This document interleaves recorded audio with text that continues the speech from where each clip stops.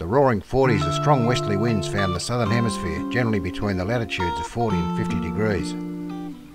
The strong west to east air currents are caused by the combination of air being displaced from the equator towards the South Pole and the Earth's rotation, and there are few land masses to serve as windbreaks. One such landmass is the west coast of Tasmania, and smack in the middle of that is the entrance to Macquarie Harbour. The entrance is named not just for the monstrous storms that can make it awesomely difficult to enter, but because it's the gateway to the prison settlement of Sarah Island, the most remote penal hellhole in the British Empire. In the jargon of the time, this was a place of secondary punishment, where recalcitrant convicts were sent when they repeatedly fell foul of the law while serving their original sentences, and the only way in or out was through Hell's Gates.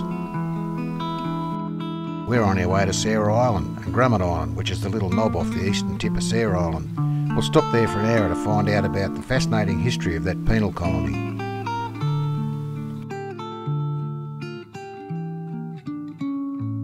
From there, we go to the Gordon River. This little movie is about showing the spectacular beauty we're exposed to on that trip. Enjoy.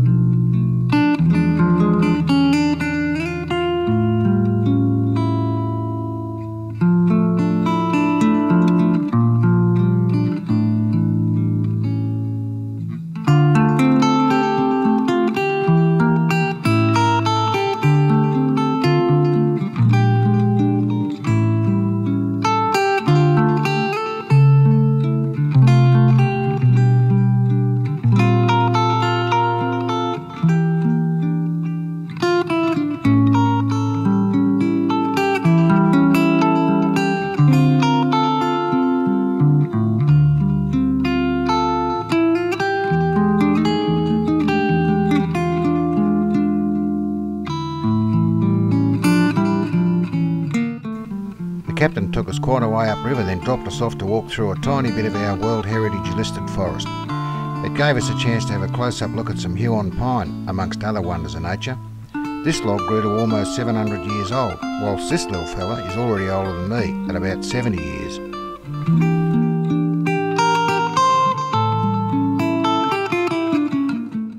Then it was time to go home. This bloke did a terrific job of driving us down there, at the same time narrating some really interesting anecdotes about the area.